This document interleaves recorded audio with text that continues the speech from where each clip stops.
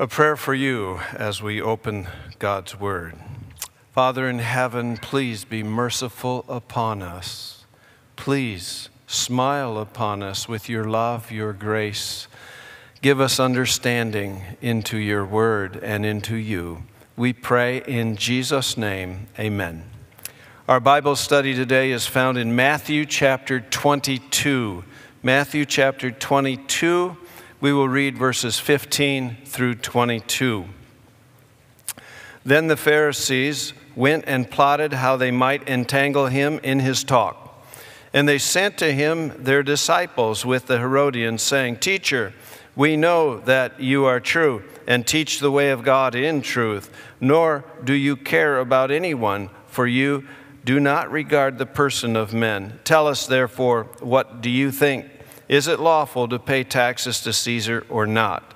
But Jesus perceived their wickedness and said, Why do you test me, you hypocrites? Show me the tax money. So they brought him a denarius. And he said to them, Whose image and inscription is this?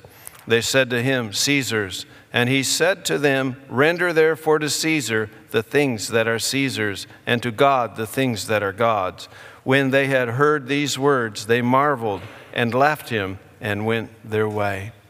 So the religious leaders plan to not only discredit Jesus, but to destroy him. They begin with flattery. You always speak the truth regardless of whom you are speaking to. Then they ask a question, is it lawful to pay taxes to Caesar or not? Jesus knew their wicked intent and asked for a denarius. And the question was given by him, whose image and inscription is this? And he says, Render to Caesar the things that are Caesar's, and to God the things that are God's. They marveled and went away. We will understand this better if we have some context. This is taking place on Tuesday, the last week of Jesus' life. He will die on Friday. Jesus is teaching publicly in the temple grounds. He has just told three parables that condemn the religious leaders. He told the parable of the two sons, he told the parable of the landowner, and he told the parable about the marriage feast. If you would like information about those, you can look on our website and you can get those sermons. We spoke on each of those. So he spoke three times about the religious leaders. Now they are going to speak three times. And theirs will be a confrontation or a counterattack. And it's designed to trap Jesus, to discredit him publicly, and ultimately to destroy him. They will use three hot topic issues of the day. Number one, taxes to Caesar. The next question will be about the resurrection. And then the third question will be, what is the greatest commandment in the law? Let's look at chapter 22, verse 15. Then the Pharisees went and plotted how they might entangle him in his words or in his talk. The Pharisees, many of you have heard of them. You may have an idea of who they are and what they teach and what they refer to. And they're not credited with a whole lot of good at this point in their history. However, they have a wonderful beginning. If we go back to the days of King Saul, who was the first king of Israel, we're about 1040 before Christ.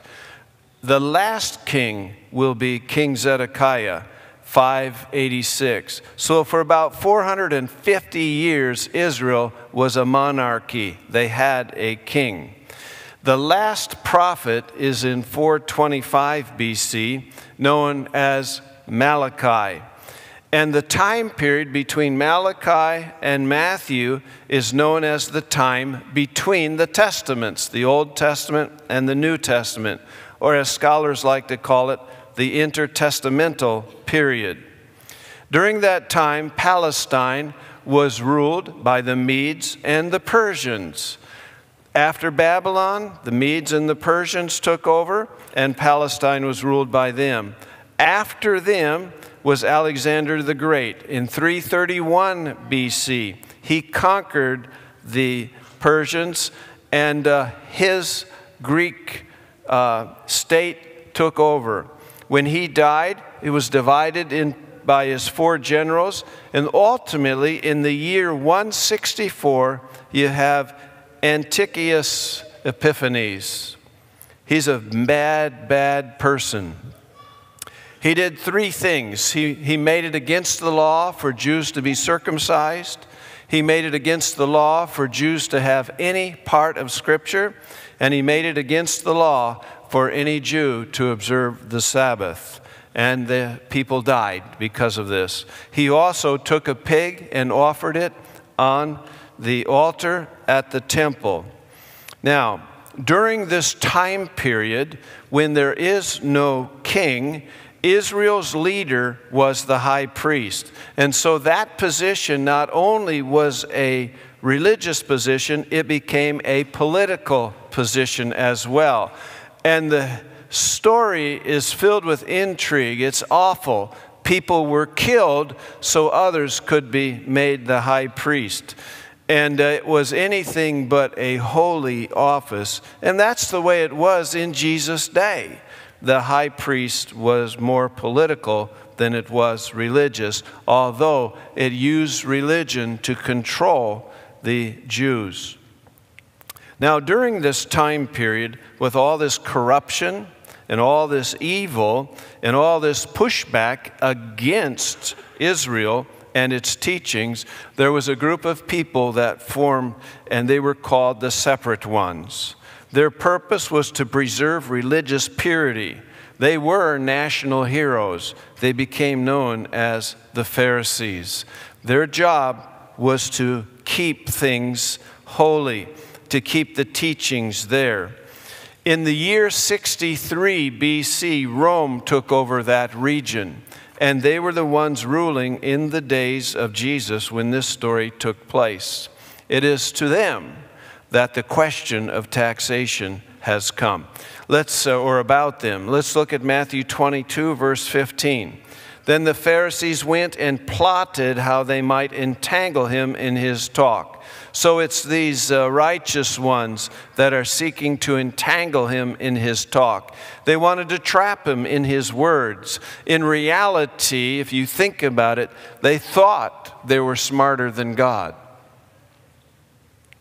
In verse 16, it goes on, it says, and they sent to him their disciples with the Herodians, saying, Teacher, we know that you are true and teach the way of God in truth. Why did they send their disciples? Well, in the Bible, this particular Greek word that is translated disciples means learners, pupils, followers. These Pharisees have been dogging Jesus for over 3 years. He probably knows each one of them and knows their names. So they're trying to disguise their part in this process. So they send disciples, those who are followers of theirs, give them instructions on what to say, and hopefully they can sneak one in on Jesus. But it mentions the Herodians. Now, the Herodians were supporters of the family of Herod. King Herod was actually not a king, but he was given the title by Rome. He died in the year 4. He is the one that sent the soldiers to kill all the children, all the male children 2 years old or younger in Bethlehem. He was a strong ruler. His supporters were called Herodians. Now, why would anybody support Herod? Well, they were strong supporters of Hellenization. Greece was associated with Helen of Troy, and the process of Greek influence was called Hellenizing. What some of you know is that Alexander the Great, singularly, was probably one of the greatest military geniuses to ever grace planet Earth. He just rolled over countries. He rolled over towns and cities. He was fearless. But what you probably don't know is that he was personally tutored as a boy by the great Greek philosopher and scientist named Aristotle. And Alexander was conquering not for the sake of conquest, not for the sake of power, not for the sake of fame, not for fortune. He was conquering with the singular purpose to promote Greek culture, the language of Greece, the laws of Greece, the literature of Greece, the libraries of Greece, the theaters of Greece, the hippodromes of Greece, where there would be horse racing. All these were considered superior to anything else happening on the planet. And he came into Palestine. He was celebrated by the high priests at that time. He was embraced, and he pretty much left the people alone. But he brought Greek philosophy with them. Those who followed it were called the Hellenizers. The Herodians that are mentioned here are part of that. They believe in Greece more so than they believed in Israel. They were more concerned with the new way of thinking than they were anything about the old way of thinking. These people, the Pharisees and the Herodians, were sworn enemies. They despised one another. They represented two entirely different worldviews. However, your enemy, if your enemy is my enemy, we'll be friends. And Jesus was their enemy. All this is a setup to try to entrap Jesus. So we have the Herodians in verse 16. We've read how they try to flatter Jesus. Teacher, we know you are true and teach the way of God in truth. Isn't it interesting with human nature how we do that without even thinking?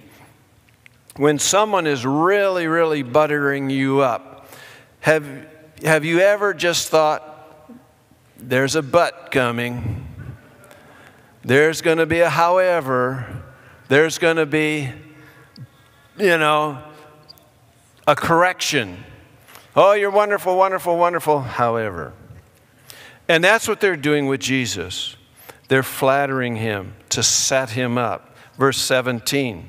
Tell us, therefore, what do you think? Is it lawful to pay taxes to Caesar or not? Why is this even a big deal? The word lawful throws us off. We think they're talking about religious law, or they might even be talking about civil law. We're talking about something that is codified, something that lawyers can study and look at and apply to circumstances, and maybe there's precedent other places. But the word lawful actually in the Greek could be transferred as examine, test, thoroughly by questions, ascertain, or interrogate, ask, inquire, search. This is not actually a legal question. It is a question about opinion. This is opinion based on someone's position, and it is more heat than it is light. And that's what the problem is. It's not a biblical issue. It's not a scriptural issue. It's not a moral issue. It was opinion-based, and it was hotly debated. But it was a dangerous question in this sense. If Jesus were to say, it is lawful, then they would denounce Jesus as being in league with Rome. There's no way he could be the Messiah. He is supporting a pagan government. If Jesus were to say, it is not lawful, then they would accuse Jesus of rebelling against Rome, of starting a riot, of sedition. And in fact, when you read in Luke 22 verse 3, when he's on trial, though Jesus doesn't say anything about not paying tribute or taxes to the government of Rome, at his trial, the religious leaders will tell Pilate, and this man says not to pay taxes to Rome. Flat out lied about. If it is lawful, they denounce him as being with Rome. If it's not lawful, they denounce him as being against Rome. And if Jesus is silent, then he must be a coward, and therefore he's not one to be followed. You see, they've got him. They've trapped God. There's no way out.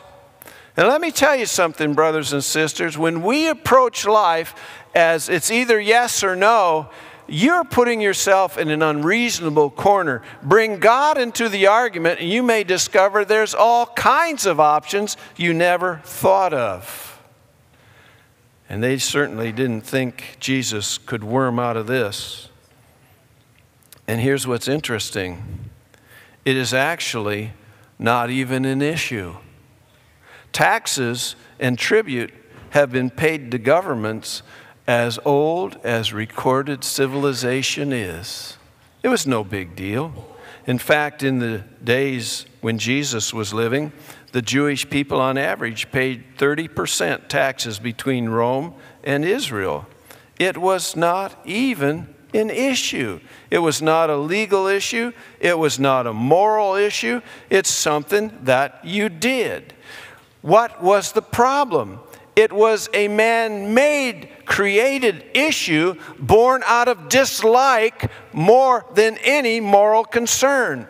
And because it's born out of dislike, it's emotional based, and it's upgraded to a moral issue. It becomes religious, and it is hotly debated because there's no "thus saith the Lord." Look at Ecclesiastes 7, verse 16. We'll read it on the screen. It says, "Do not be overly righteous, nor be overly wise. Why should you destroy yourself?" What? What in the world does that mean? That means it is possible to be overly righteous, to make an issue out of everything. Do you know if everything is an issue, do you know what you've got? Issues. And yet that's what defines the religion of a lot of people. Everything's an issue. Should we, shouldn't we? Should we, shouldn't we? Can we, can't we? And things are hotly debated, and because there's not a clear "thus saith the Lord," they're emotionally driven. And sides are taken. Holy wars are declared. And there's more vehemence, anger, and animosity over these types of things than anything clearly written in the Word of God.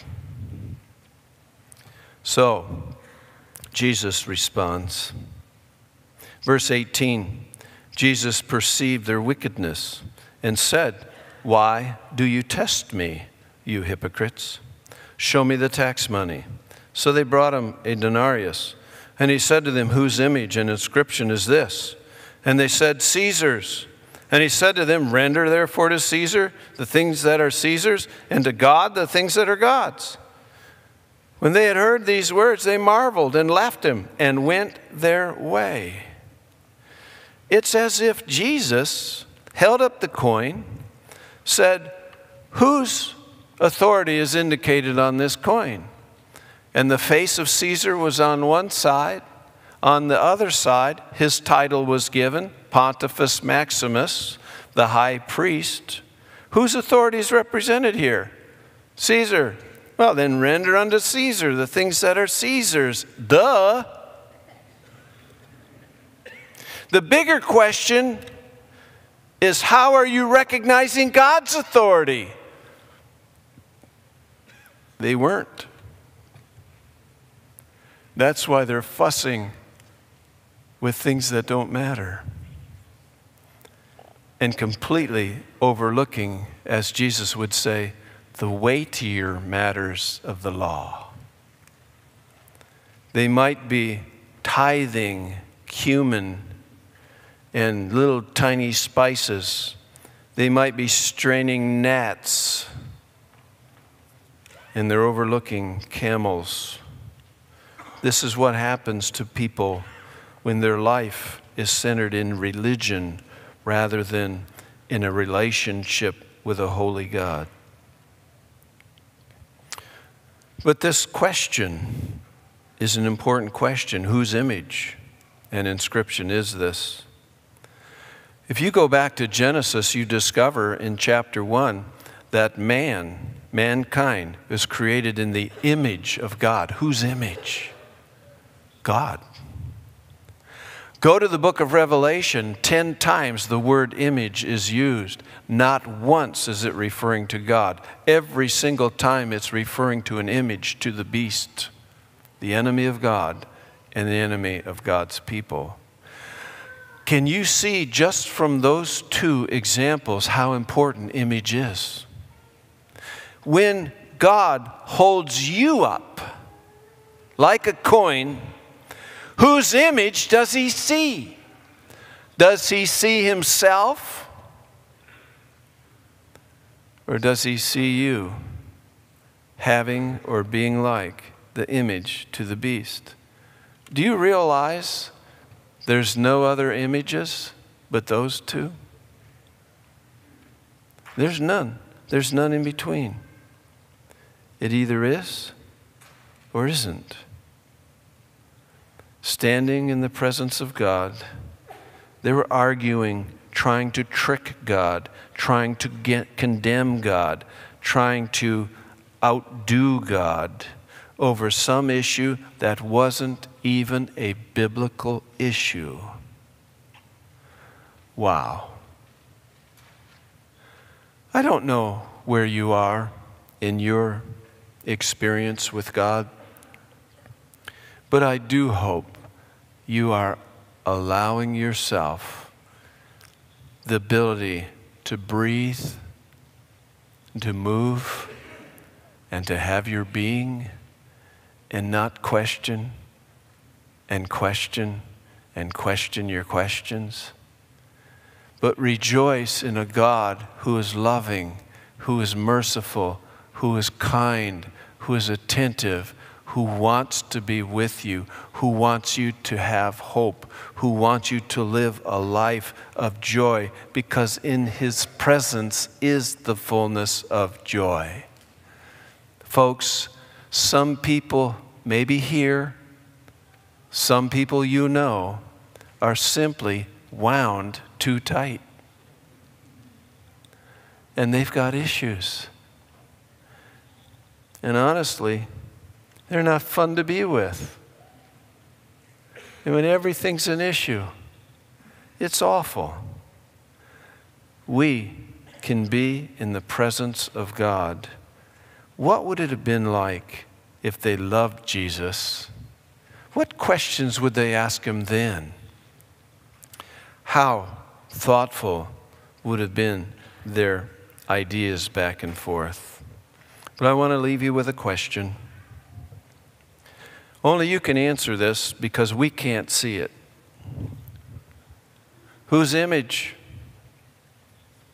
Whose image? If you were to stand before God right now, what would he see? He's either going to see Jesus, your Savior, living in you, or he's going to see the enemy living in you. I hope that shocks you, but that's the reality. That is the reality. There is no neutral ground here. And I'm wondering if there anyone here who would like to say to the Lord, I want your image clearly in my heart and soul. If you want to say that to God, I invite you to stand. Father in heaven, please help us. We want Jesus in our hearts.